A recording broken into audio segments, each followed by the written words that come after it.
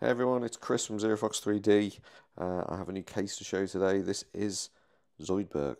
It's a case for the LilyGo T-Deck, or T-Keyboard as they printed on the front of it for some reason. I wasn't originally going to do a case for this device because the software from Meshtastic for it at the moment is a little bit naff. That's as of the 1st of June 2024.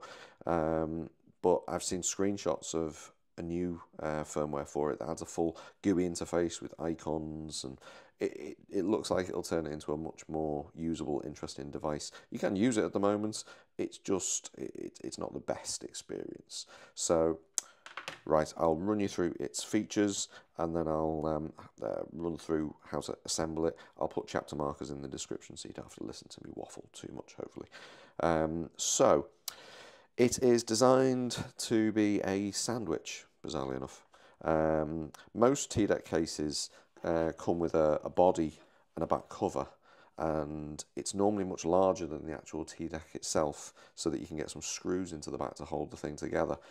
So it makes it a bit bigger and chunkier than I really wanted. So this is like Bender. It clips together.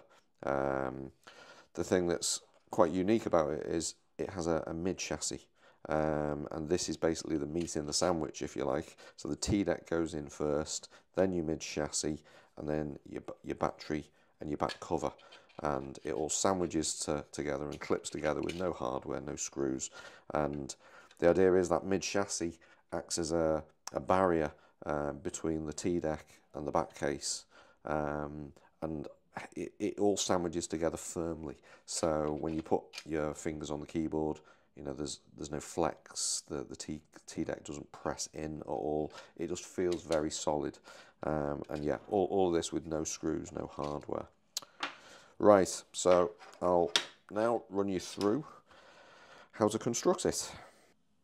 So first off, you want to get your T-Deck, and as default it will come with a speaker glued to the back of the PCB. This isn't very useful because it just adds to the width of the board, and you know, we want to try and make this thing as thin as possible. So what you want to do is remove the speaker. It's stuck on with a bit of self-adhesive tape. You can basically jiggle it or stick something behind the speaker. There's no actual electronic components behind it, so you can't damage it. Just be careful not to, you know, tear this ribbon cable or do anything silly. So once you remove the speaker, you can just put that aside for 1 second. You then probably want to connect your IPEX connector for the SMA cable now, whilst you've got access. It's nice and easy when you can just do that.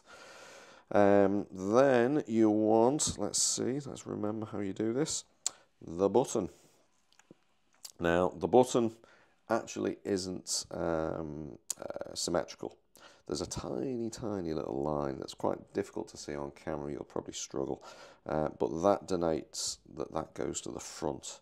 And the reason why is because this little hole isn't actually a square this time. It's actually tilted, and the reason is so that the switch can tilt in the button. It stops any stress being put on it when you actually install it. So if we then take our body then, and then you want to go in at this angle, and you want to try and get that button into the hole down here. Bear in mind, I'm doing this on camera, so I'm bound to make a hash of it. Nope, there you go. And you'll see that slots in, and you'll see we now have our button in position. Top is off, and that is the T-Deck end. You can just check the edges, make sure it's all seated correctly. That's in. Now what you want to do is you want to do your SMA connector, and I have left the nut on. I just need to unwind that, and then we want to just slot this through. This is a brand new printed case, so everything's going to be a little bit tight on this. It'll probably be the same. Then you take your spring washer and your nut, and again it comes with my little tool for tightening SMA nuts. Give that a little pinch. Right, next off is, let's see, you probably want to do your battery cable now. So again, this adapter cable comes with the kit. It takes the tiny little 1.25mm connector, changes it into the 2mm that's common on most of the batteries and the batteries that we're using. So you want to take the small one and pop that into that connector, and I'm going to make this look really difficult. It's actually very simple. There you go. So that's in. Now we want to take our mid chassis, and the speaker slots into the mid chassis there, and then you probably want to thread your battery cable. Threading all the cables is a little bit fiddly because, you know, we're tight on space because we're trying to make it as small as possible.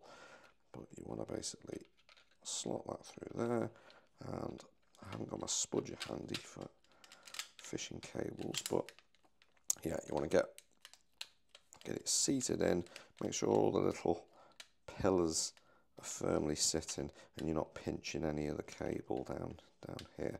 I don't think I am. That feels okay. Yeah, right, and now it's about batteries. So there are 3 choices of battery. There is a 3300 milliamp, which is unfortunately only available in the UK. I haven't been able to find it anywhere else. You then have a 3700 milliamp EMB. These are both EMB. This is available in the US, probably able to get it worldwide. There is a third battery as well by Maker Focus, a 3000 milliamp. I haven't tested that myself, but it's been tested by someone over in the States who's printed Zoidberg, and it fits. So the back cover is actually designed for all 3 of them, and so the 3300 fits in like that, the 3007 fits in like that, and the Maker Focus one is basically the size of this little recess here, and there's a little recess because it needs a little bit more space.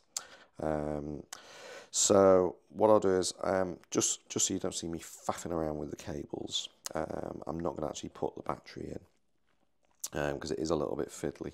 You just need to maneuver the cable into the position down here or up the side, depending on the battery. So I'll just show you how it goes together without the battery for the moment. So you get your battery in, you maneuver your cable, and then you put your back in position, so I get it in focus, and then it simply presses, he says, the tolerance is tight, pushes together, clip, clip, clip, and there you go. I also have available an antenna option now, which you may have seen, which is by PT Place. He manufactures these in the UK. They're nitrile wire, they're tuned for the frequency, and I have a little collar, which basically makes it seamless. It pops on to the top and completely covers the SMA connector. So yeah, it's a nice case. It's not too thick. I think it measures about 24mm, so it is pocketable. You've got access to the SD card slot, power switches there, speakers obviously there, and there's a tiny little plastic kind of button, flexible button for the reset switch if you ever need to reset it. But yeah, there you go. That's Zoidberg. It's available on my site today. Generally will ship within 7 days, maybe a little bit quicker. Thanks for watching.